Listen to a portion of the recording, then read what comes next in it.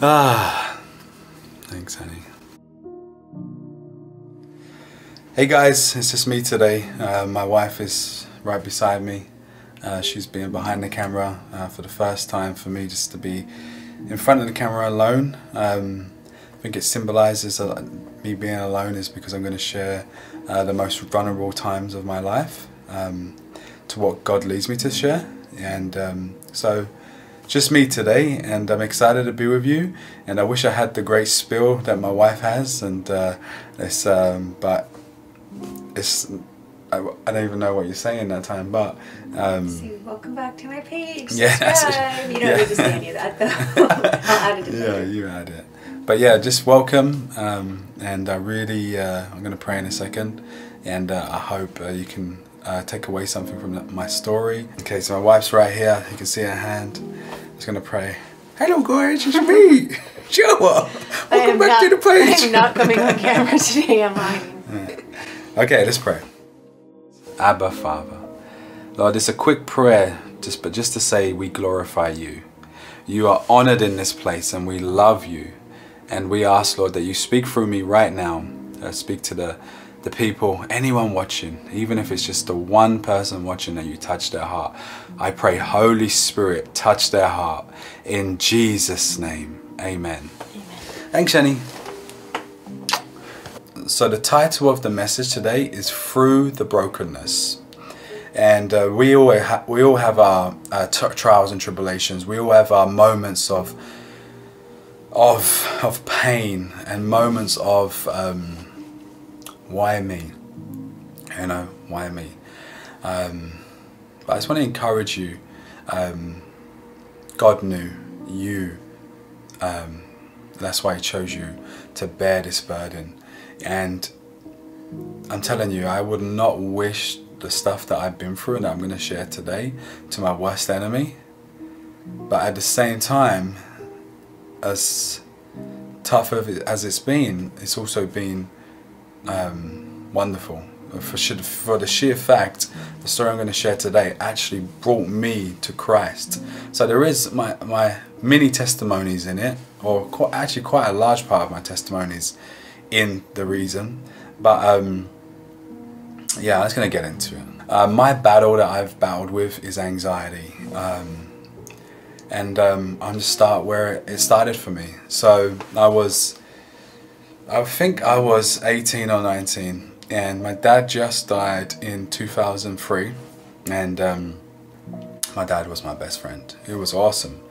He was a kind of guy that if he was cooking dinner, and he's cooked all the dinner and he's planned it for me, my brother and my mum and himself, and say I come back from being outside with a buddy, and I'd be like, hey Dad, my friend's coming over for dinner, and he would give up his dinner so my friend could eat. So and this is in England, like, so I don't know if you know too much about England, but it's pretty interesting. Like if I'm going to a friend's house and to knock on their door and it happens to be at dinner time, they used to like make me, and this is normal, this is not just because it's me, but they would make me like wait outside their house while my friend goes in and eats dinner with his family, and then I would wait until he's done. And I always thought that was weird, but my dad's Egyptian, so he has a different culture and a different view. And another thing to give you an idea of my dad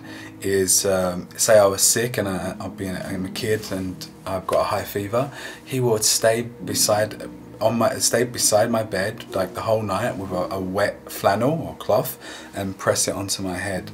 So that was my dad, right? He was an awesome guy, really good guy, and he died. He died when I was 18 years old.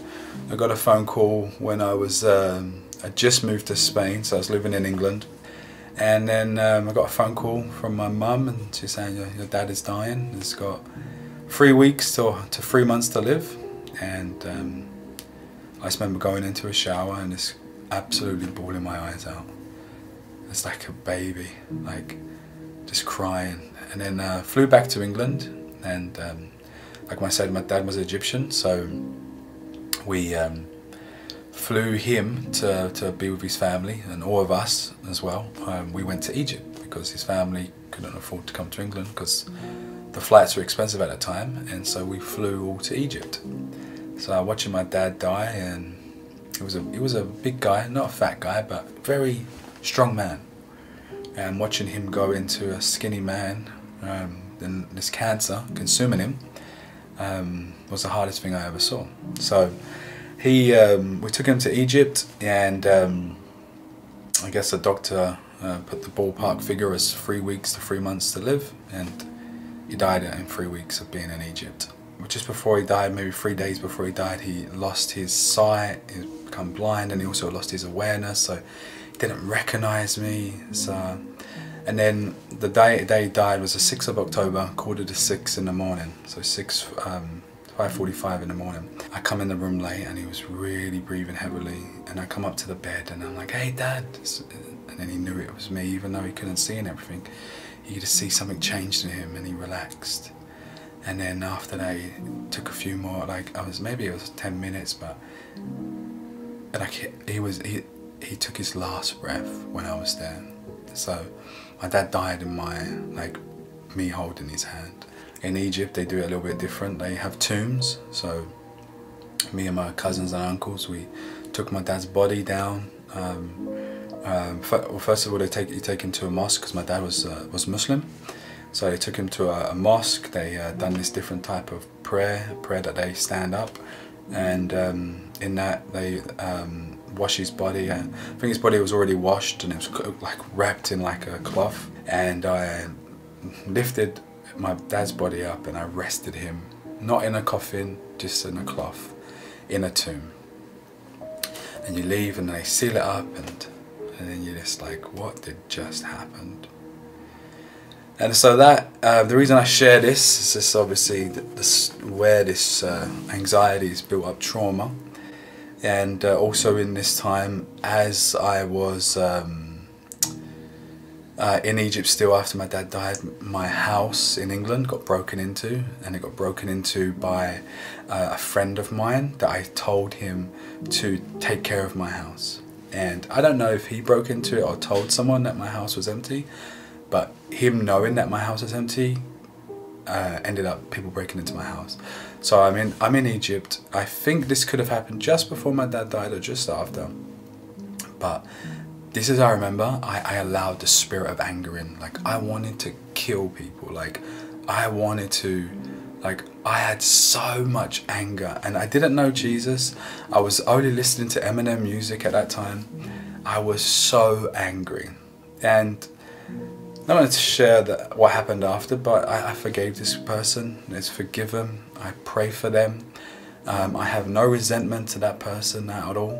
And I bless that person, and that's what I want to say on it. And if you do have anyone that you want to forgive in your life, trust me, God has given you all that you need to forgive them, and do it. You don't deserve to hold on to the pain anymore. You deserve to have the forgiveness on that situation be upon you, and that's it. You don't need to be at war in your mind with that person. Be at peace. It's honestly the best thing, and if I can do it, you can do it.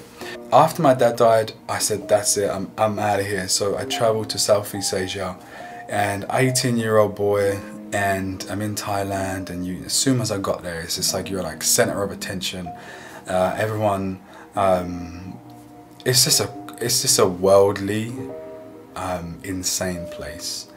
And again, I didn't know Jesus. And cut a long story short, I stayed there for 6 months. I've done all types of things that a Christian shouldn't be doing. I did it. And that's the world. The world lies to you. And my very last night of Thailand, and it was symbolic because it was the last night of my travel before I went back to England. And I kind of got away with everything being there. But again, God was like, Adam, the symbol will always follow you. And my last night I got heavily drunk, and they have this thing in Thailand called Samson buckets, and they are just it's pure evilness basically. It's pure Red Bull mixed with Coca-Cola mixed with their local whiskey, which is got amphetamines in.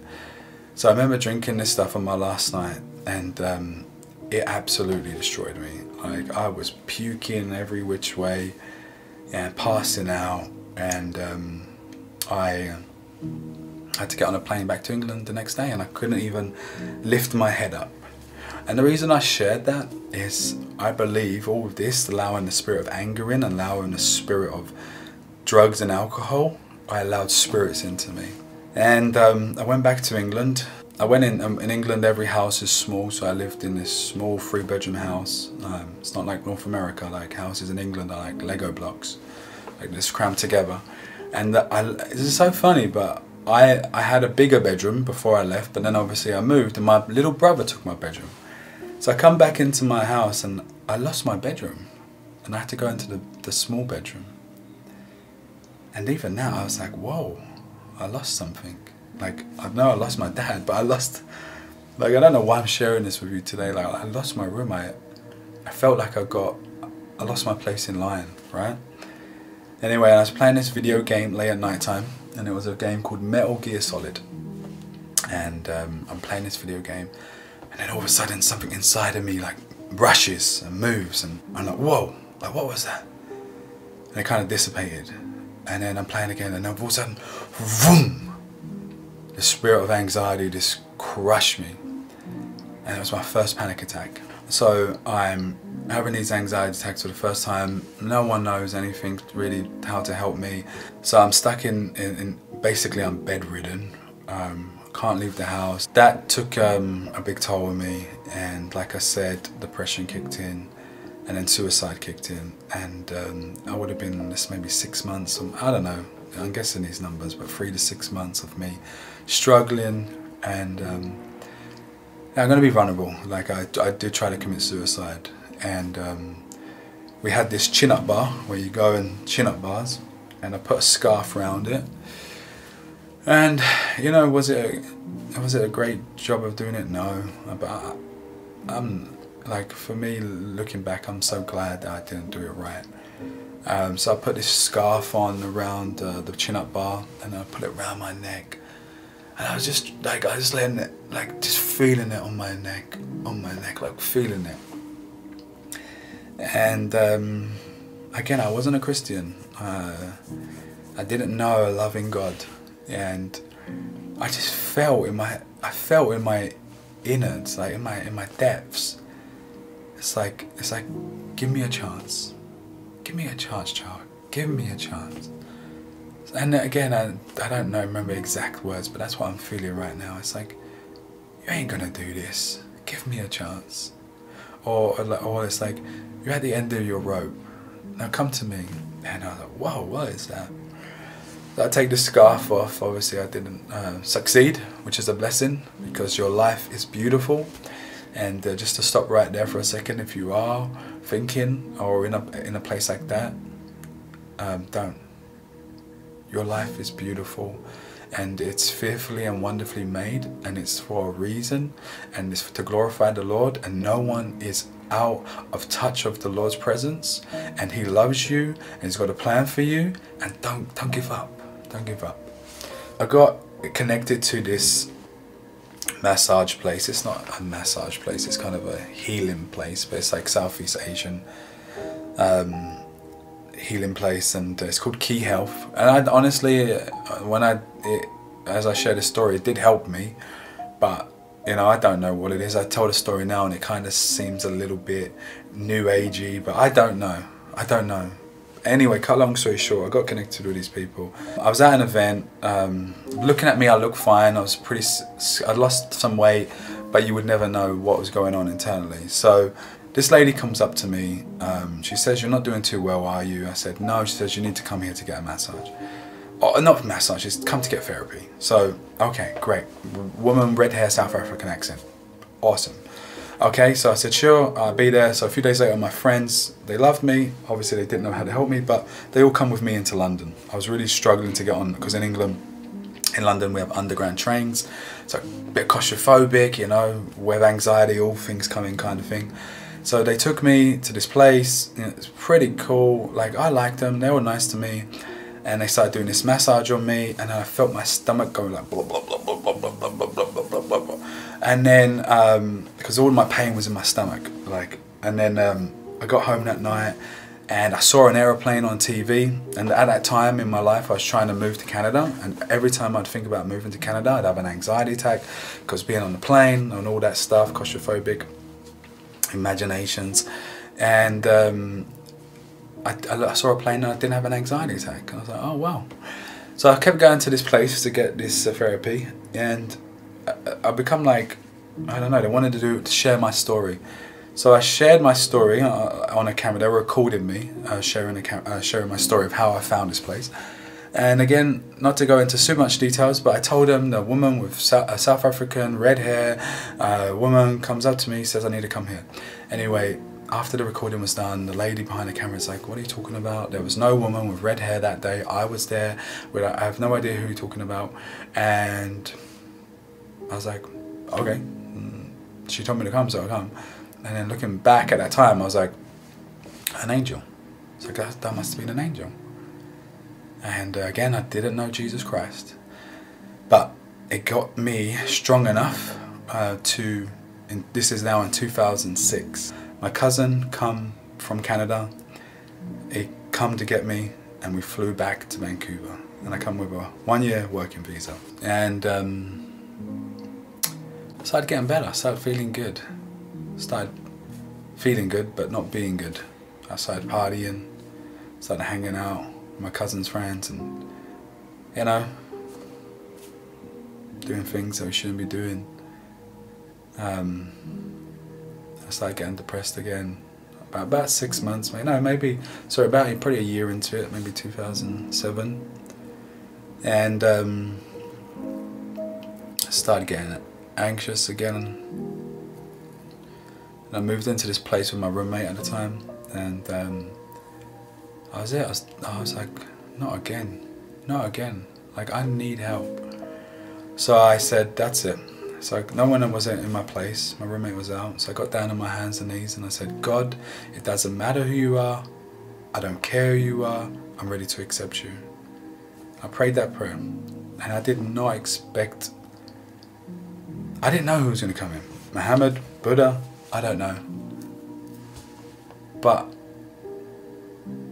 I looked up from praying that prayer and I saw the number 316. And I saw this number 316 on the oven. And then for 2 weeks I kept seeing the number 316 again and again and again and again. And I remember it was some connection to the Bible, because I remember there was a wrestler at the time called Stone Cold Steve Austin in the WWF, random, I know, and he had a t-shirt that said Austin 316, and I think obviously he's wearing that to take the mick, but I knew it was something was powerful about that number, because I grew up in England, and at the time, as I was growing up in England, when I was in elementary school, they used to sing Christian songs just before the government took them out. And used to sing, God's got the whole world in his hands, got the whole wide world in his hands. And I used to love him. I used to love him. And I remember I loved him so much because I run back home once and I told my dad, I said, Dad, I love singing these Christian songs. And obviously my dad was Muslim. He wasn't too strict, but he said, you don't have to sing them songs. And I'm like, no, I want to sing them, you know? I want to sing them. I've always been rebellious for Jesus. Even that I didn't know him, I've always been a rebel for him. And I don't want to come across as like, because being a rebel is like, you don't want a rebellious spirit, but I've kind of always been a rebel for Jesus. And I knew he was powerful. So I have an uncle here in Canada, and he's a born-again Christian, former Muslim, become a Christian. So I went over to his house 2 weeks later, and I shared that I keep seeing the number 316, and he starts crying his eyes out, and he reads the Bible, John 3:16, and says to me, for God so loved the world that he gave his only begotten Son, that anyone that believes in him shall not perish and have eternal life. And that was it. I become a Christian. You know, after a few weeks or months after that was a process of finally, I put my hand up one day, but that was the moment I become a Christian. Yeah, praise the Lord. Become your brother and sister. So I become your brother and sister. No, you guys become my brothers and sisters. So, I can hear my wife laughing in the background somewhere. But so that was my first story of anxiety. And obviously growing in my faith, anxiety really got pushed to the side. And I thought anxiety was eradicated. I really did. And it wasn't. It wasn't eradicated. But God gave me time to grow and to heal and to strengthen. I really felt he says, it's like, Adam, I'm going to take this pain away from you for a season, or in this case years, but I'm going to give it back to you one day when you're strong enough to hold it. And so in that time I grew in my faith and, you know, changed everything about my life. I'd done a complete 180. If you ever knew me prior, that Adam is dead. You'll never find that Adam again, because I know the truth, and the truth set me free. So in March 2020, I had my second round of anxiety attacks, and I woke up, it's like around that time in March 2020, and I woke up, and at the time I was really struggling with seasonal allergies. I couldn't breathe, but I woke up about 2 or 3 in the morning and I couldn't breathe, and I'm like, what's going on? I'm dying, and I'm scared, and I'm like, and I'm saying, Jesus, Jesus, Jesus, Jesus. And then what I realized, it was anxiety. I was having an anxiety attack, and it just started to wash away. His blood just started washing it away.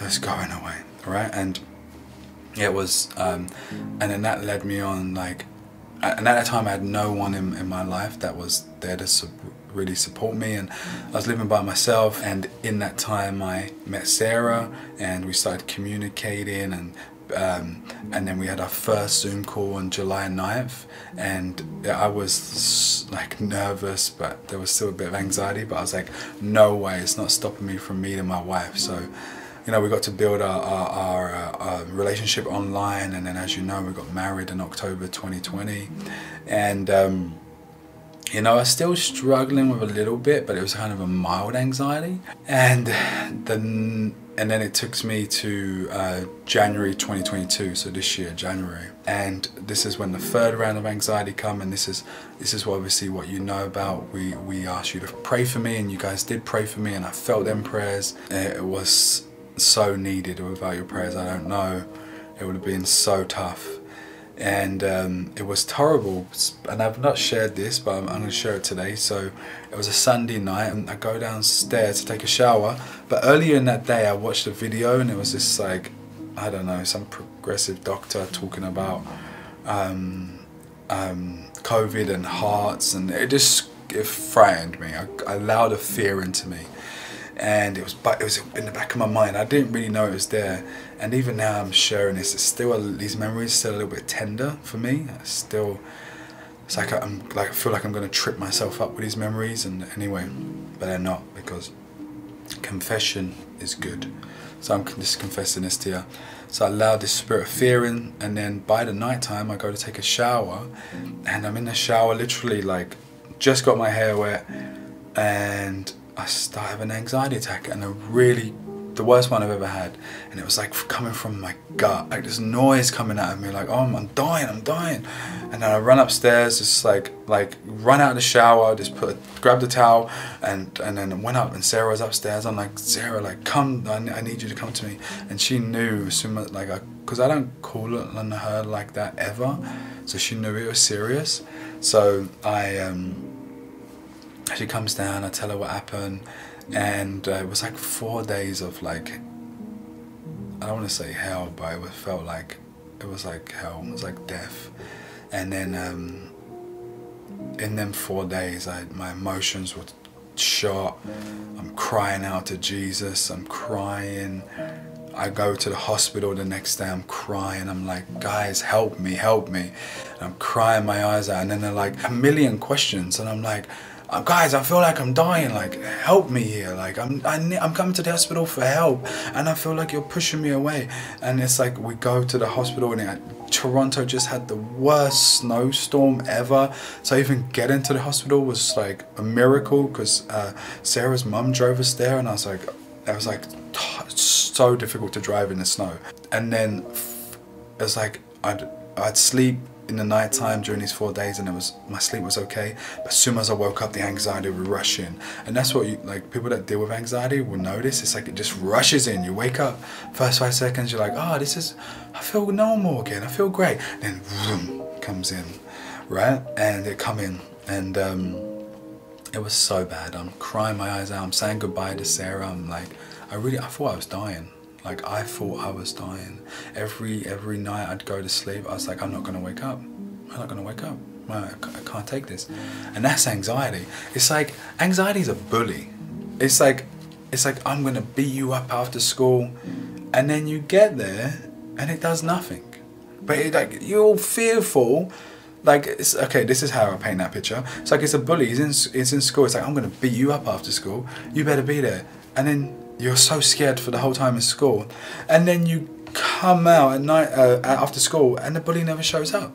There probably is a lot of the ins and outs and the details of the third one, but you get the point. Like, it was my worst of anxiety, and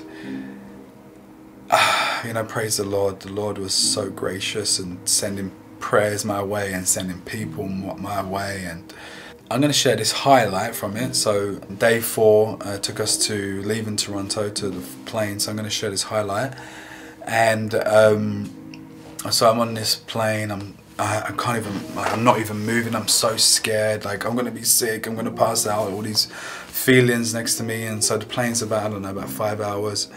And I have this guy sitting next to me, young guy. And we get on the plane, and obviously the plane's taken off, we're flying. And for the first 2.5 hours, I'm not even moving. I'm like just focused, like scripture, saying scripture, like not moving, got my hood up, and like, just get me through, get me off this plane, like kind of mentality. And then Sarah's mum gave us 3 muffins. And so I have 2 for us. And then I just felt led in my spirit. I said, turned to him, I was like, do you want a muffin?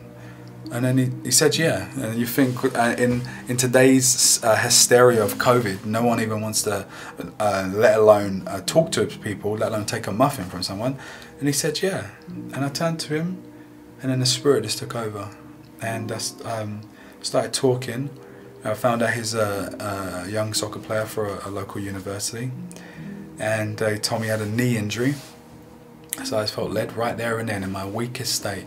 I said, can I pray for you? And I laid hand on his shoulder, on his left shoulder, because he was on my right side. And I started just calling down healing from heaven for him. In the name of Jesus, Lord, please heal him. Heal him right now. Take that pain away from him. And he was touched. He was touched. And then for about an hour after that, we were just speaking about God. And his questions were amazing. It's like, so as an 18-year-old, how do I focus not on what the world wants to focus? How can I keep my mind on Christ? Because he grew up Catholic, so he had some knowledge of God, but didn't really know God in his heart as a relationship. So I got to share that with him, and it was awesome. So praise the Lord, I got to share that with him and encourage him. So that was the anxiety, and it's been a battle. Like this is not a story of overcoming anxiety. Like I had a mild anxiety attack on Tuesday night, and so I'm not over it. And I don't want to be coming on here saying this is what I did to fix it. Like, no, I'm still in the fight. I'm still battling. And I've got some notes here, but there is things to combat it. Do spiritual, do physical like a doctor, and do mental like therapy. Like, do them. And do all of them. Attack them from all sides, because God uses doctors. God uses therapy. You know what they're called. Like, he uses them. Like, so don't think it's just like, like obviously number one is the word, like we speak the word, but God is good, he's good. And so I really want to make that clear. Like, attack anxiety from all sides. Like, if you're going to war with someone and you come from 3 different ways, you're going to destroy them. So attack it at all fronts. God gave me this in this journey, and I'm going to say this to you in a raw form, and you take it and pray on it. So in this time, he says, Adam, I want you to know my heart. So number 1, the Father's heart, okay? And then number 2, letting the word go deep. So read your Bible, read it, let it go deep, let it saturate, let it go deep. And number 3 is walk in your authority. Walk into your authority.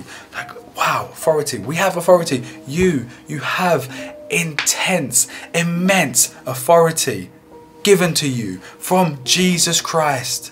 Now, we went to a meeting last night and a prophetic man was there. Amazing guy, really good guy. And I was speaking to him at the end, and he's looking at me, like looking to my left and my right. It's like, whoa. And this is a genuine guy. It's like, you are surrounded by mighty angels. I was like, ooh, that sounds good, you know. But the reality is, it is. I am surrounded by mighty angels. I know that. And so are you. And so are you. And I want you to remember that. So when you walk, you're walking with like a squad, an army. You're not walking by yourself. You are walking into dark places full of His light that's shining through. The Holy Spirit is around you. Your angels are next to you. You are walking in authority. So, Father's heart, letting the word go deep, walk into your authority. And what is all this for? Look, I have my notes for you today. All of this for, all of this, what I've worked out, why I'm going through anxiety. And I'll be honest with you, because I don't trust the Father fully. My father died on me. He left me at my vulnerable age. It's not his fault, but I lost trust. But God, our Abba Father, is restoring trust in me to Him. I trust God I knew He was going to bring me my wife. I knew it. And people would try and deflate me and say, no, settle. No. I knew God was bringing me the most beautiful, godly woman. I knew that. But then sometimes I can't even trust Him with my health. Every time I get like don't feel well. No, I'm going to die. This is it. I feel like that. So I don't trust Him with my health. So there's areas I have to be honest with you today that I need to trust God more in. And if that resonates with you, trust, and we spoke about this a few weeks, is the ultimate battle to fight this. And I didn't know this, is rest. I get into a nice posture if I'm laying down or on the couch or in the bed, and I say, God, I come into your presence. I choose to come into your rest. Speak to me. Or let me rest. And then I don't allow my thoughts to wander, and I just rest in Him. It's a game changer. Game changer. So God gave me a vision once upon a time. And so I want you to close your eyes. Close your eyes. This is it. I'm going to paint it for you. And you know I love to paint visions that He gives me. So it's a vase, or it's like a ceramic vase. Beautiful. It's beautiful, right? You know, something you put flowers in, but no flowers are in it. So keep your eyes closed. And it was beautiful, but now it's been smashed a little bit. It's got a crack in it. It's got a hole in it. Still, the shape is still there, but it's been torn apart.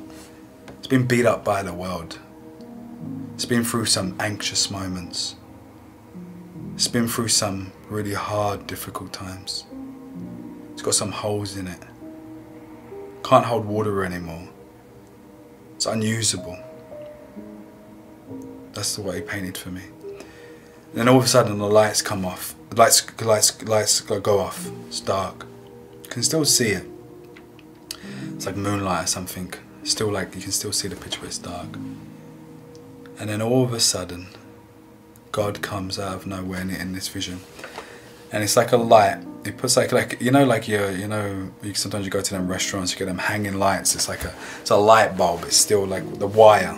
Anyway, he grabs this light, and it slowly goes down into the vase, and then all of a sudden, this beautiful piece illuminates this room because of the cracks, because of the brokenness. And then this thing that was once upon a time broken just turned into the ultimate light giver, Because Jesus is the light, and his light is in us, and through our brokenness today that he shines through. So this is where I really want to encourage you. Your brokenness is beautiful, and declare that, because God wants to use that to set people free. My anxiety is a struggle. At times I wish I didn't have him. You know, only people of Jesus has got to shine through me and my weaknesses. You know, all know that scripture. It's like, my grace is sufficient for you. My power is made perfect in your weakness. You know that. A beautiful song I listened to the other day. It could be a little blurry, but I will link it below. And it's by Melissa Helser, and it's called Sound Mind. Listen to that. It's an awesome song. Because she says at the end, it's an inheritance to have a sound mind. It's an inheritance. And when she says that, I want you to declare that. God has given you a sound mind. He hasn't given you a spirit of fear, but of love, power, and a sound mind. Sound mind. So if you are like me and you're struggling mentally, declare his promises. Declare his inheritance for you. Walk in that. Walk in that authority. You're surrounded by mighty warriors. When you walk into dark rooms, the enemy shudders because his light through you explodes. So my wife's not here today, so I can talk about her quickly. My wife's an amazing woman, and you all know that I like to edify her and encourage her, and she's doing some amazing work. I see her every day, what she does, and I really want you to pray for her and myself, but really pray for my wife. She is building something that's going to change the world, and it is changing the world for the kingdom. She's going to help a lot of people through her program, and I want you to pray for her and encourage her, and just love on her. Because she's done something. She started this YouTube channel way before I was in the picture, and she was getting like 50 views, 100 views, and she could have quit. Many times she could have quit. The devil tried his best to make her quit, but she persevered and she kept going and she kept going. And look, right now we're nearly at 5,000 subscribers. Praise the Lord. 1 subscriber is great, but look, we're growing, and all because she didn't listen to the devil. So I want that to encourage you as well. Don't listen to him. Your brokenness is beautiful, and what I mean by that is God's got a plan for you, and he's going to use you severely. And don't give up. Don't give in. Stay on the path. Even if you get knocked down, get up again. Don't stay down. Keep going. Walk in your authority. Declare scripture. Fight from all fronts. Don't sit there and let the enemy, because he's a bully. The enemy is a bully, not just anxiety. Like, because it all comes from fear. Like, the enemy is a bully. He will pick on you. He will, while you're down, he will kick you. But when you stand up, he runs away. Runs away so fast. So I'm going to pray for you right now, and I'm going to declare you're going to stand up. Our Father in heaven, Lord Jesus, we give you thanks, Lord, right now in the name of Jesus Christ, Lord. Lord, we call to Abba Father.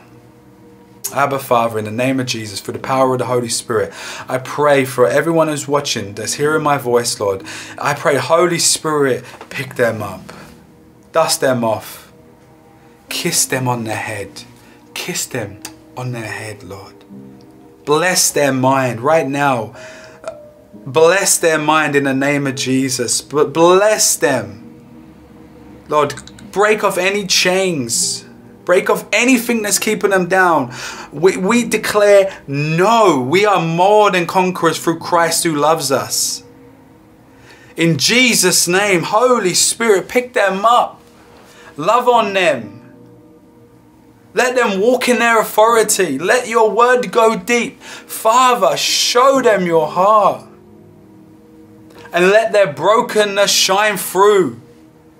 And today, Lord, show them that every single part of their brokenness is going to be used. Lord, we love you. We love you, and we can't wait to the time that we see you in person and give you the biggest hug. Holy Spirit, we thank you. In Jesus' name we pray. Amen. So guys, hopefully this camera is still recording. My wife's going to come in and turn it off. We love you so much. And yeah, we'll speak to you soon. Bye.